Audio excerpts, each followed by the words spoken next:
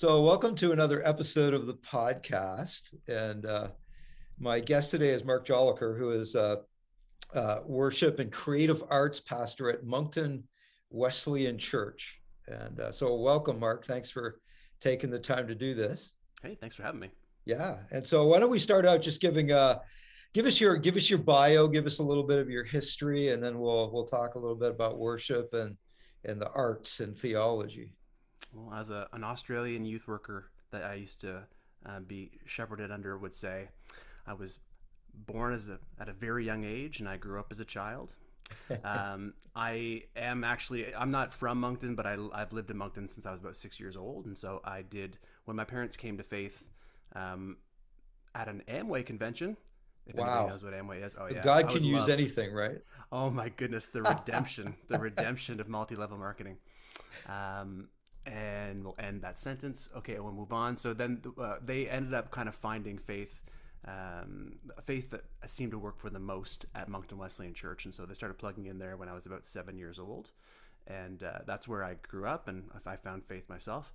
So I spent a lot of my formative years there at the church, and I remember praying a prayer to invite Christ into my heart when I was at the Moncton Coliseum, and I think Pat Boone would have been the Wow. guest singer at the Easter extravaganza, they called it, in 1989.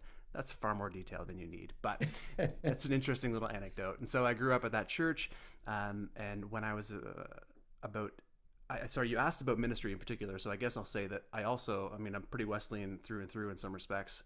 I went to what was called Exalt 94, which was a youth convention in Cincinnati, Ohio. I was at that one. Or yeah. I remember that. Yeah. And I don't remember who gave the cattle call to ministry, but I do remember being one of the cattle who walked down front. And so from that point in my life forward, I operated as though I was called to full time ministry. And I did feel that for sure.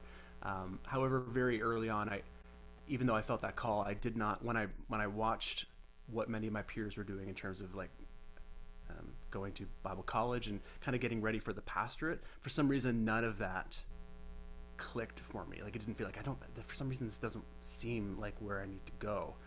And so I discovered music around the same time. I started kind of playing in bands.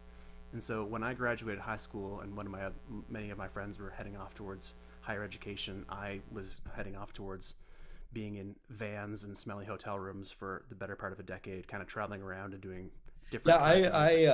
I uh, I don't know when we first met, but I do like I do have pretty tangible memories of you when you were with Present Reality back in the day, which would have been like the probably in the '90s Late 90s, yeah. sometime. Yeah. Yeah. And I Yeah. know you were in several bands. So Several bands, yes. yeah. Many of whom made tens of dollars, tens and tens of dollars. So I did a lot of that, and I did have one band that did well enough that we did some pretty significant travel. We had a one album that was, you could call it a label release if you want to, but it was an independent label. But it was a very high quality recording, and so we did a lot of traveling, and kind of all the while I felt like, well, this is kind of like this is doing ministry. Like I am connecting with people. Retrospectively, I know that I was never. This is something I had to kind of come to terms with later in my life. I never took enough advantage of the people aspect of that ministry. So I was very focused on the production of like the art and making the music or whatever, And that and would I be that missed. would be like stereotypical of bands, right? Like I think it's so. kind of like the exceptional band that invests in the relational people part. Yeah. And And what would kind of shame you into it is when you would tour with one of the bands who did that well. And then you'd be like, oh, wow, right. like they're not just are they at the merch table, like really interacting with people like well into the evening, but like they're spending time with the sound guy. Like they're spending time with the venue people. Like that you can see it's like they're treating this as a ministry. And so, Well, and there's a temptation for anybody who does like a platform kind of ministry. Like there's a great temptation to like that is your ministry yes. to just kind of end there and like it's you have what you do on the stage and then it kind of goes on and off like a switch. you would see guest speakers, perhaps, Mike, you could think of the same kind of we don't need to name names, but you can see kind of like those high level platform speakers who roll into town, and they could have you could see the good, and you could see maybe not the bad, but the squandering of the opportunities, the wasted opportunities. Yeah, and those and the people who did that, they were kind of like shooting stars. They never, like if you looked over the long term, Mm-hmm. they didn't. Their ministry didn't last because they didn't quite get the bigger picture of that you're just kind of on all the time. That it's not something you turn on and off. But I have observed that on several occasions. I'm sure you have too. Yeah, it's interesting. So after my wife and I, we lived in Tennessee for a couple of years, and when we moved back from Tennessee because we wanted to have a child and realized that it would be fiscally irresponsible for us to have a child while we were living in the States at that point in time, we came back up to Canada to start our family. And at that point in time, I was like, I had worked a lot of jobs. Forrest Gump is kind of a dated reference at this point in time, but for a long time I would say like I have kind of lived the career lives of a Forrest Gump, where I've just I did a lot of jobs, and they were very short term and in a lot of different cities just to be able to kind of get by. So were you doing the Nashville thing? Were you around Nashville when you were in Tennessee? Yes, we lived in Nashville for about 2 years or so, and so I did some studio work. We moved down as a band. The band quickly dissolved. We did some recording and stuff like that, but the band didn't quite make it. But each of us, it was a part of our story that each of us sort of like learned from that and did different things based on our time there. So my wife is a teacher, and so she was able to teach down there, which was helpful. But if she was going to go on maternity leave, we were going to starve. So coming to Canada was going to be the move. So when I came back up here, I realized it was like, it's time to get like an actual job. And so I got a job, and that job turned into kind of a micro career for about 3 years or so, to the point where I like music, which was like my not just my bread and butter, but like my identity. Music was Marc equals music. That was me. And then it got to a point where I was like playing on the worship team like once a month at my local church, and like that was it. Like it had become such a remote part of my identity. And I actually came to a point where I realized that through a strange kind of series of attritions, I was like, I'm okay with that. Like I'm comfortable. I'm confident in who I am. God has me in a place. I'm able to minister to my family, yes, but also minister to the people that I work with. I'm good.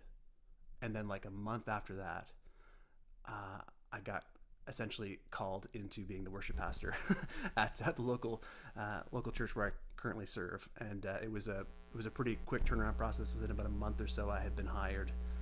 And it was nothing that was on my radar at all. I'd done a lot of worship music in the past, but the majority of my career had been in performance music and in writing and stuff. And I'd never been a pastor in any capacity.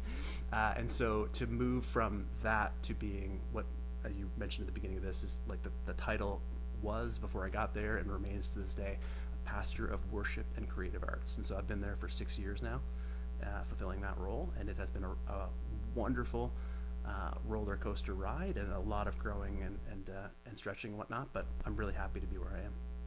Yeah. And it always amazes me looking back how like God never really wastes anything. And so a lot of because Moncton is a larger church, and because you're kind of like, I don't mean this in a negative way, but like in a larger church, you're more like putting on a production. Sure. Like the last time I spoke at Moncton, it was kind of like, arrive early, get wired up, like here's the X on the stage, here's the box that you can move within because we're filming. And has much more production values than if you're just going to a church of 100 or whatever. And so but like you are the perfect person because you have training in production, right? And you can bring that love, that professional level that's needed to the local church. So what kind of that's a tension to manage, though. So we can come back to that if you haven't already. Right. Yeah. Oh, for sure. Yeah. And you did you add some like theological education on then at that point, or how? Well, Like, yes, actually. So glad that you mentioned that. yeah. Well, I know that you not only love talking about worship, like you love talking theology too. You have a real interest in, I do. digging into the scripture. Yeah. So I took, I, maybe similar to you actually. I'm not sure now that you mentioned that. I can't remember, but I took like zero post secondary until I actually had applied at a couple of universities and I got accepted. One of them was in Chicago, or just outside Chicago at Greenville College, which is actually where Jars of Clay, the band that Right. used to be a huge deal, where they formed and recorded their first album. And so at that point in time, they had like a program that was like all for how to be essentially a contemporary Christian musician. And so you're deep enough in the weeds that you might remember a band called Small Town Prophets as well. Oh yeah, I like them. They were also from there. They Right. were sort of the second generation of this kind of output, and I was very interested, and so I went there and I applied for it, and I went through the process, and I saw what the bill was going to be, and I was like, but I'm already doing this. Do I Right. want to, get this huge student loan so that I can maybe also do it? And I was like, anyway. So post secondary was a thing in the past for me for a long time, until I actually was in Tennessee. And I decided that I'd been doing some writing at that point in time for a few magazines and newspapers, and I had been put on to this distance education course actually through the University of London, and so I took an English degree from the people who invented English, is basically. Right. And so that was my undergrad, was English, and it was very interesting. I like to correct people's grammar now. It's very fun. And I appreciate when you correct my grammar. So, so that being said, that was all I had taken. I had taken zero. I read the King James Bible, for example, for my undergrad because it happens to be a landmark work of English, Right. in their consideration, literature, right, not Holy Writ. So I had no formal education whatsoever. When I got this job, there was actually no expectations on me at that time that I needed to have any kind of formal theological underpinnings. I needed to have a good theology, but there was no like, you need to be on the ordination track. That was never put upon me. Right. However, very early on, through a few people who I had the pleasure of working alongside for only 1 year, somebody who was on this podcast recently, Dr. Reverend Michael Tapper, and through his kind of encouragement and a few other people, they were kind of like, you might find that if you get a little bit more foundation, you might thrive. You might be able to do the things that are kind of like on the top level a little bit better. And so I started taking a few of the Flame courses, which is just kind of like correspondence courses through the denomination. And what I found was, I'd never loved school. Like, I wasn't just like, oh my gosh, I can't wait for school. I mean, that was never me, neither in grade 1 nor in grade 12. But that was because I didn't understand how I would ever use algebra. Like, I was like, like, quadratic equations are not something that is going to make any impact in my day-to-day life. Now, little did I know that I actually would need to use math when I grew up. But what I found right away when I started taking these courses was I was learning something on a Monday night, like at 7 p.m., writing about it on Wednesday afternoon, and then I was using it on Sunday morning. It was like immediate input to output. And so I was like, man, like, I'm loving this. I'm seeing, like, the return on investment was like completely noticeable and trackable. So I was like, I want to keep doing this. And so I did Flame courses for a few years, and I think it's like 22 or 23 credits that you need for ordination. I wasn't necessarily going for ordination. I got my 6-pack done within the year so that I could be a licensed minister. But I was like, I see no reason to stop. I'm enjoying these courses. Things that people would be like, you enjoyed the Doctrine of Holiness class? Yes, I enjoyed the Doctrine of Holiness class. So as I'm going through this, though, after a few years, I'm getting a good amount of feedback on the kind of output that I'm giving in terms of like my written reports and whatnot. And I'm considering, like, might I want to pursue more formal education? And that's something that would be interesting to talk about, possibly, but not necessarily with me. We've talked about formal education a little bit on this podcast, but there's a push and pull, I think, within our denomination, within our ecclesial tribe, if you will, whether there's value in more formal education. But leaving that aside, I was kind of like wrestling with whether I wanted to or not. But I was like, if I did, all of these flame credits, as useful as they are for me, are useless to the broader world. Like if I took all 23 of these courses and knocked them out of the park in terms of like then I would show them to a university and they would say, these are not courses. Thank you very much for coming, right? So I was like, I was like, well, I wonder if I could take a master's. And so enter Kingswood University, the Master of Arts in Pastoral Theology. And I truly appreciated that experience as well. I mean, it was obviously more academically rigorous, but not like mind-blowingly more academically rigorous, you would say, than what it was to take the flame courses. What it was they were actually holding you to a higher standard, right? You couldn't just kind of mail it in or whatever. Right. So, which I never mailed in the flame courses anyway. I emailed them in, but I did the best work that I could. So what's your theology of worship then? Describe, because I know you have a kind of probably a lot of people, when they hear the word worship, they just immediately think music, and you have a broader perspective than that. So give us your if you can give us like like the Coles or Cliff's Notes version of your theology of worship, what would it be? Spark Notes in the 21st century. Your right. Spark Notes. Actually, maybe those are dead too. I don't know. Yeah, I wish I had an articulation of this. I don't. So that's actually one of the courses, surprisingly, one of the courses that I have not taken yet is the worship one. Okay. It's like I kind of pushing it off. It's like, I'd probably need that. Because as you kind of noted, like for most of our churches, if we put together a 4-song set that has the right key and people can sing along to it and the songs that they like, they will consider worship to be done. You did a good job of worship. So having a theology of it is sometimes easy to skirt around and not necessarily having to.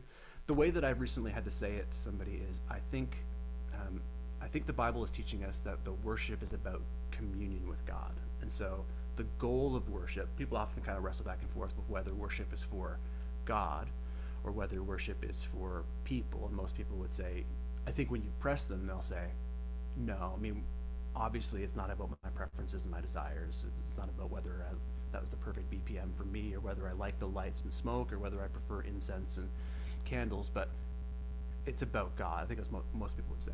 But I think that the goal of like, when we say worship, we're usually meaning not just like the whole of life, but we gathered worship. When we come together, whether that's with 2 people or with 2,000 people, what is that about? And I think what that's about is having communion with God. It's about connecting with God. That's why God wants this. It's because he actually wants to be with his people. That's when he inhabits the praises of his people, as it says in Psalms, or is enthroned on the praises of his people. It's because he wants to meet with us. And so the goal of worship is about meeting with God. Yeah, and I'm like a metaphor guy. I literally think in pictures, and so the way I understand worship is the scripture you referenced, where it's like when we worship, we're kind of building a throne for God to come in the midst of us and sit on, so we can experience his presence. And so, getting back to the earlier thing of whether it's about God or it's about us, I think there's a lot of there are some things that are either or, but there's a lot of both and going on. And so for worship, it's like, is it, obviously it's about God. It's like worship, but there are certain things that allow us to commune, and we kind of know what they are as individuals. Like we all have different ways to connect with God, and so the worship is it's not just about, like, sometimes we write off like preference, like you should just be able to worship in any way, but we don't exist in a vacuum, and we all are wired differently. And so I think it's okay. I think God understands if some people connect, through certain kind of worship, and then other people connect in it. Like, I think it's broad enough to encompass like all, though it doesn't have to be an either or in terms of of worship. Yeah. I lament so you when we were offline, you referenced being at a church in New York that is, if I remember correctly, largely Caribbean based, right? Right. So I don't know what the music is like at that church, Right. but I can guess that it's probably substantively different than the music that is on an average Sunday at Moncton Wesleyan Church. And so I get that. Like I understand, Even if they do the same song, 100%. like Yeah, exactly. it's just Here's totally I'm different holding vibe, right? the same sheet music, and yet if you Right. MP3'd it, you'd be like, this Yeah. is not the same song, right? So I understand the cultural call to that. I think it's practical, and I think that like because the Bible doesn't have sheet music, like there are no chord charts in the Psalms, right? Like there's a tremendous amount of flexibility to be able to do that. It seems like God was okay with us being able to kind of make cultural accommodations for worship to an extent. So I understand that. What I lament is the sort of like micro attempts at it. And so like a Caribbean culture is different than a Canadian culture. Yet if we're in Canada and if we're in a community, I haven't fully thought this through, and yet I'm going to say it for, whoever will listen. It saddens me to think that we have to have, or we feel like we have to have sometimes these sub congregations for our worship. And so like, if there's no linguistic barrier, then what else would be stopping us from being able to kind of let our preferences grow together, I guess? So like for sure. Yeah. early on, like when in my, I think it was probably about 5 years ago, there was actually talk in our congregation about like, should we go back to a multi-service model, like where we have at the end of the day like a contemporary service, for lack of a better term, and a classical, or if you like a more heritage type service. And I was like, why would you ever want to make that move back? Like why would you ever want to start to splinter your congregation in that way? And they're like, oh, it's still the same church, but we're worshiping in different ways. And I was like, but gathered worship sort of like is the only thing that makes your church, aside from a church-wide potluck or picnic, whatever, like it is the only time that your whole church gets together. And so I'm like, to me, it's worth fighting through some of these things. So this Sunday at our church, we did a song that, I really should think things through before I say them through. I would never have picked this song. I mean, and I'm the worship pastor at this church, and I've been hearing people actually for a few years be like, we should do the song. And I was like, I don't like that song. I don't want to do that song. But it's become clear to me that enough people in our congregation resonate with this musical style.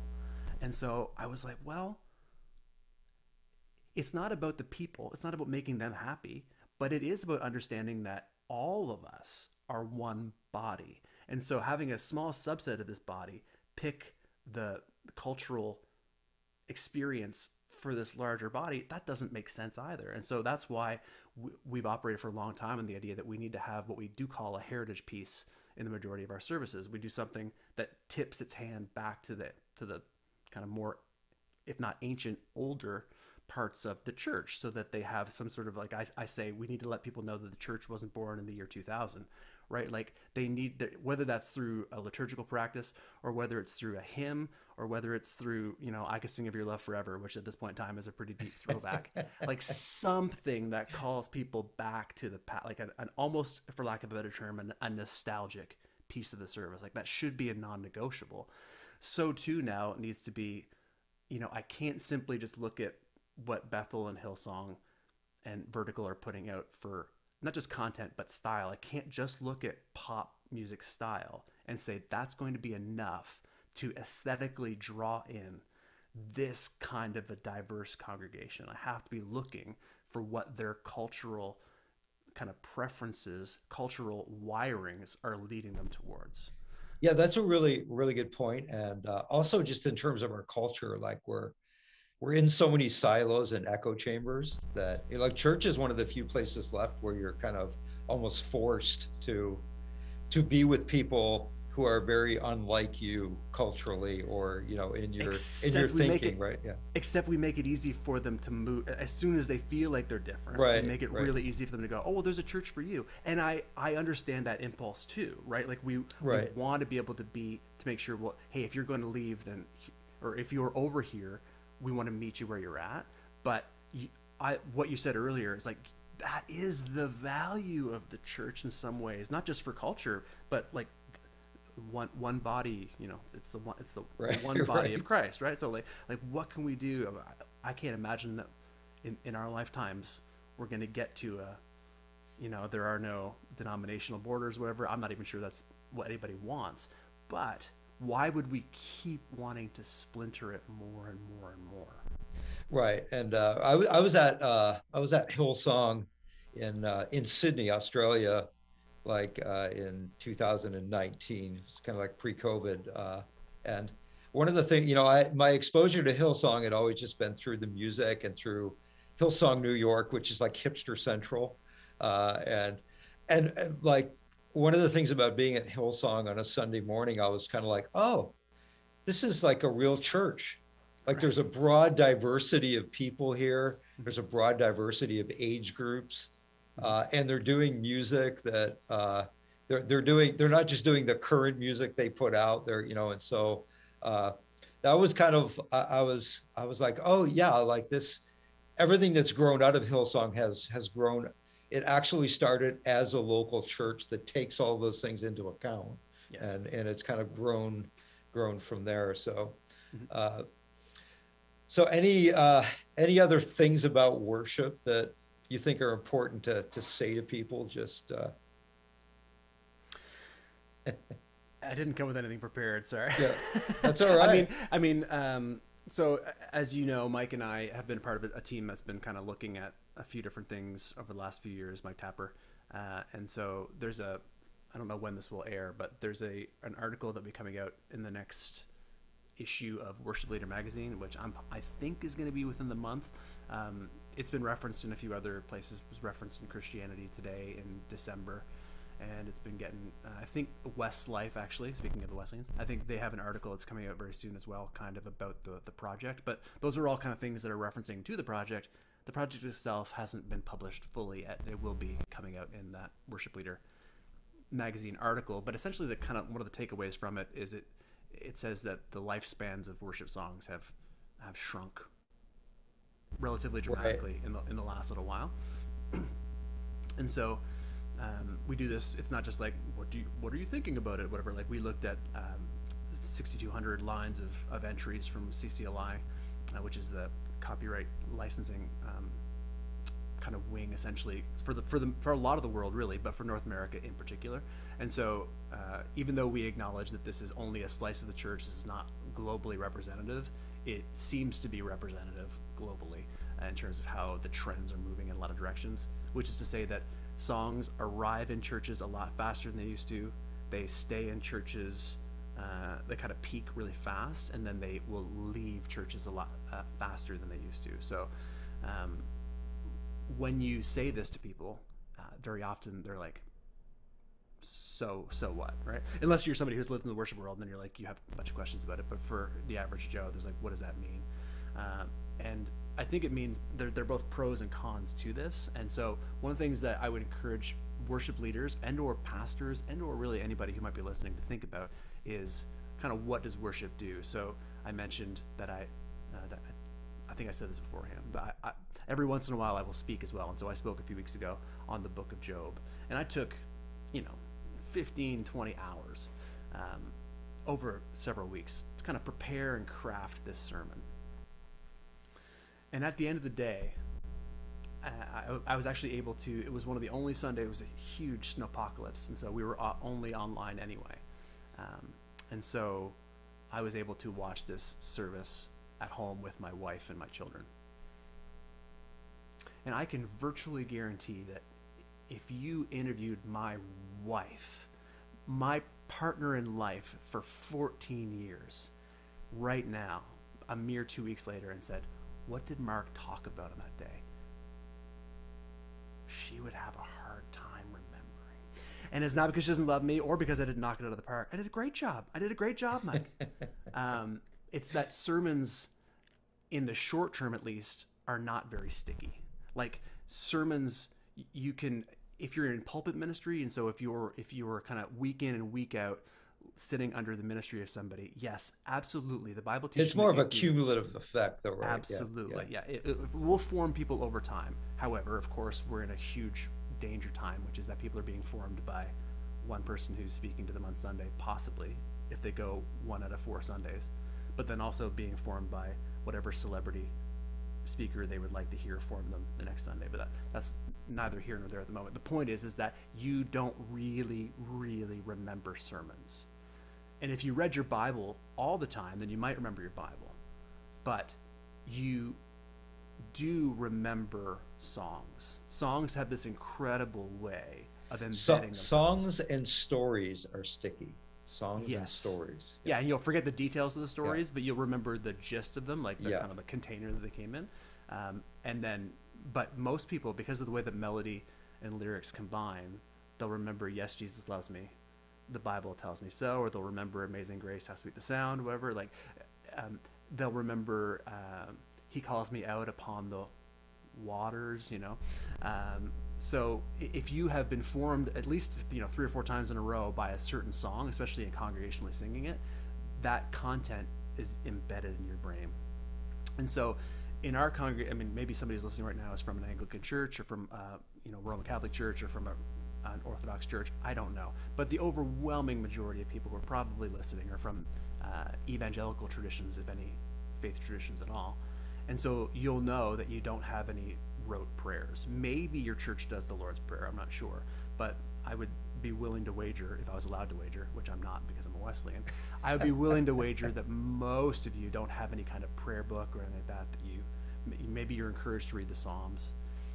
I'm saying all that to say you don't have anything week in and week out that is like verbatim, this is something that I can kind of latch onto and internalize, except for the songs that you sing. And so, like, when I'm faced with a storm, like, it is very natural for me to say, though Satan should buffet, though trials should come, let this blessed assurance, it is well with my soul. Like, that can come out of you as a prayer when you need it the most. It's not Bible, but it's a dissemination of biblical truth. So it's somebody who's poetically taken the truth that you can count on God no matter what comes, has put it in a poetic form, given it a melody, and then laid it in front of you week in and week out so that you can internalize that. And then that truth is written not just on your head, because that would be like if you sat there and read it over and over again, then it would be, you could wire that in your head, but it's actually kind of in your feelings, like it's in your heart. And so that's what the power of worship has, especially communal worship, especially repetitive communal worship. So what are the strengths of the idea that we can turn on a dime now? I use the song The Blessing as a great example. When we're in the height of the pandemic, global anxiety is at possibly a peak. This song kind of bursts onto the scene through elevation worship. If the lore is to be believed, it was like written on a Friday, and then recorded on a Sunday, and then literally within 1 to 2 weeks is being led in churches all over the world. Never in our past could we have had that kind of a farm to table, just like now we have a global anthem that fits. It's a prayer, and a very scriptural prayer, frankly, that fits our kind of cultural moment. Never would that have been possible before. And yet the downside, or the risk, you could say, is if you polled how many churches are singing The Blessing today, I don't know what we would find. What I suspect we would find is that it's an awful lot less than we're singing it in April and May of 2020. And so what are the long-term effects of this? Are these songs, which are great, I'm not in the camp of somebody who says songs ain't what they used to be. I think there were a whole lot of pretty sketchy hymns or hymns that had really kind of nebulous theology, or theology that we don't even hold to. But for some reason, the reality of all music is that there's a ton of it produced, and only the best stuff lasts, right?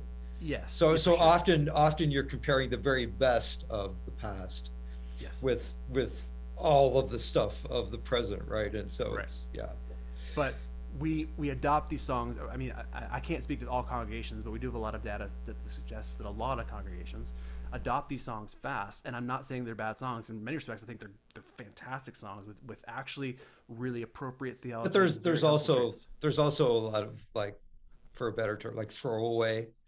It's like For sure. they're true words. They come from the script, but you have the sense that this is a song that we're going to sing for the next 2 months, and then we'll be on to the next. But right? we don't know. But I don't know why though. I think the only reason I can say there is no way to know exactly why this happens. A bunch of different theories. Mm-hmm. I'm a fan of the displacement theory. So Right. I think it's not necessarily that people are discarding these songs after 2 or 3 months because they're quote unquote tired of them. Right. But that there is new. You're not going to add. Well, you know what? We've got an awful lot of great songs coming in. I guess this Sunday we're going to sing 6 songs instead of 5. Like, Right. I don't think that happens in most of our congregations. And so when a new song comes along, if you adopt it, you have to. Right.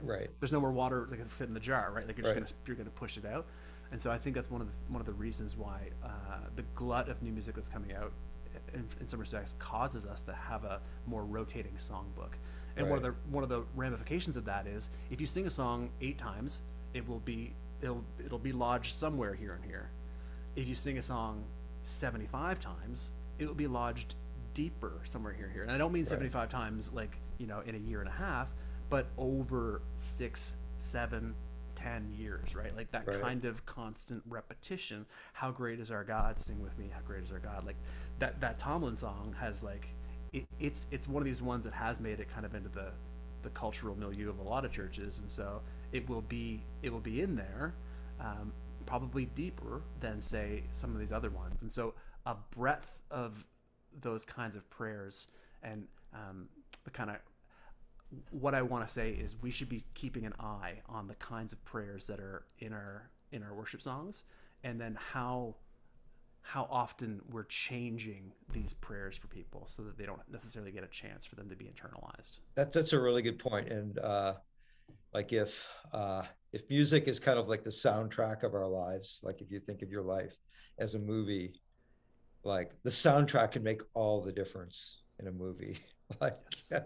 and what I've found is, like, with particularly with worship, because I encourage people to make worship the soundtrack of your life, because when you get in those storms and you get in those hard times, like, you need the right song to be playing in the background if you are going to respond, like, in the right way, right? That's good.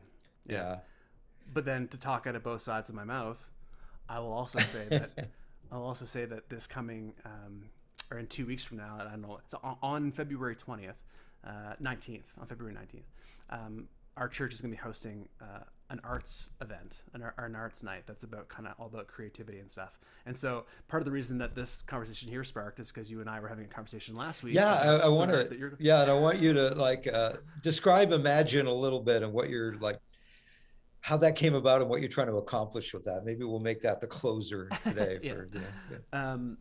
So Imagine is it's just an arts fest, and so we call it Imagine 22 because last year we called it Imagine 21, and that was the first one that in this iteration that came around. And so actually at Moncton Wesleyan Church, there was for a good solid, I want to say 4 or 5 years at least, there was a run in the past of something called Recreate, which was an arts festival, which was actually run by my predecessor and very good friend, Jason Muir, who's currently at our sister church over in the St. John area at King's Church. And so he was part of a team that launched Recreate, and it was just an arts fest. So it was an opportunity for a lot of people to come in and show their wares and to kind of be creative. And it was really, really well received within the church and within the community. And when I showed up on the scene in February of 2016 or whatever it was one of the things where I said, that seems like a great idea, and I cannot handle that right now. And so it got tabled. And so it kind of kept coming up through the weeds over a number of years. We're like, hey man, that arts fest was really awesome. We should totally do that again. And I kept saying, yeah. And I kept pushing snooze. And then when the pandemic hit in 2020 and everyone had a little bit, like, their job descriptions kind of went right up in the air. When things kind of started to kind of settle into some kind of rhythm for me near the end of 2020, I looked and I thought, I feel like maybe now is a perfect time to give people like a creative outlet, and a creative outlet, and using that word really intentionally when I say creative, like I had noticed that we were, a lot of people, a lot of the pastoral counsel that I gave in 2020 was, you need to do something. Because there was a whole lot of people that were just sitting there and just watching and just listening and just consuming and just taking in, and like podcast listening went through the roof. Right. Netflix viewership went through the roof, and but like doing, right, like actually making, like, you know, being a producer had kind of fallen off. And so one thing, I was just like, get up, you know, do something. And so part of this was just more like it was like a pastoral response of being like, we need to be a people who are not just consumers, but who are creators, who are not just, you know, takers, but who are givers. And so Imagine was an idea like we need to choose creation over consumption was kind of one of the taglines. And so at that point in time, we were hoping that it was going to be something like an in-person art exhibit. So we would be able to have, you know, people bring their paintings and sculptures over to the Moncton Wesleyan Church, and we'd create a, you know, be able to walk through whatever. Well, history had other plans. We weren't able to gather in February of 2021, as it's hard to remember when you were able to gather and when you weren't able to gather, frankly, over these last couple of years. But that was a dry spell of being able to gather. And so we went online only, which has its ups and downs. One of the ups that it had is that it gave us the opportunity to have a pretty wide reach. And so for that, we were able to have people who submitted work from from Halifax, but also, you know, obviously local people. We had people who submitted from Vancouver and from Calgary and whatnot.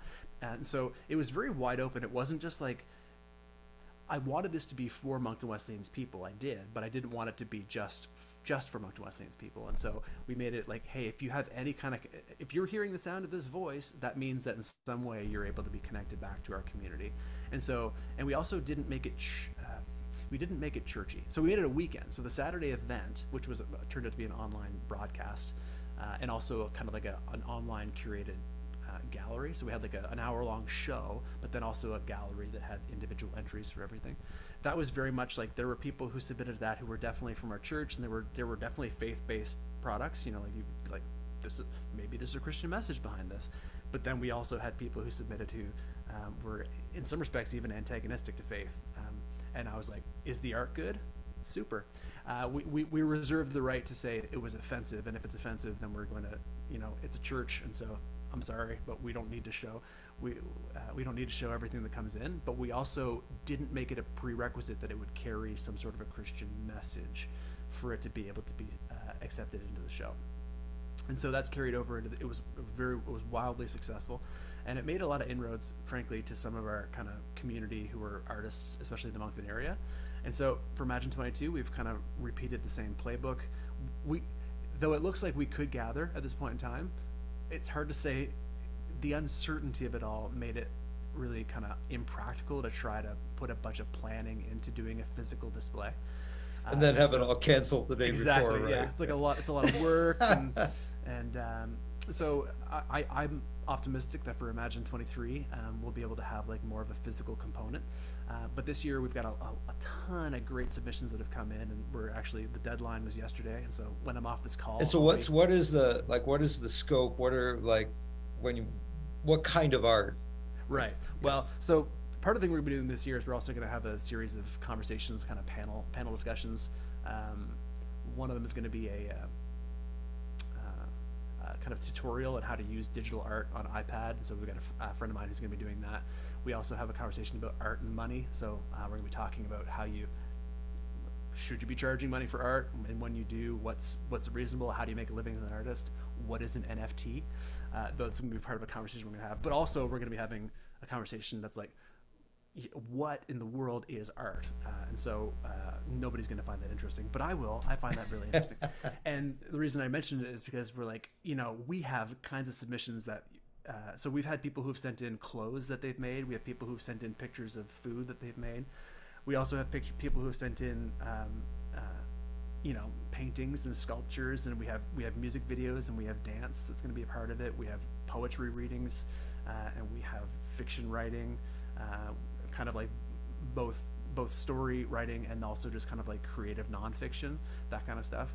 um, which you would fall in that category. And we had some wonderful paintings that were submitted by yourself as well. And so this it's an incredible range of So stuff pretty that's kind of, broad, pretty yeah, broad range. absolutely, Yeah. yeah. And then even still, like last year, if I may, we had somebody who sent in something last year. I think I've only had to turn down two things so far. So it's not me. It's a panel of people who we vote on. We vote on it beforehand to make sure, and we're very, it's very wide in terms of like what can make it in.